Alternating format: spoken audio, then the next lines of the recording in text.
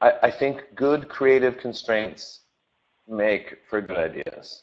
Respond, go get a brief from somebody or give yourself a brief, And when you start to, when you have to like respond to something, when you figure out some, when you give yourself the boundaries, figure out what your canvas is, like, and then push up against the edges of it. Oh, and also,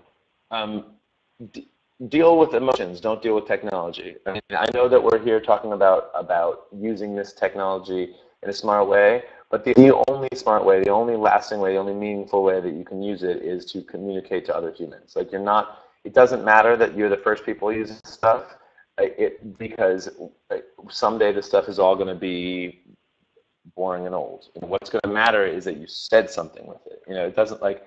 People still watch movies from the 40s, and it's not because they were like,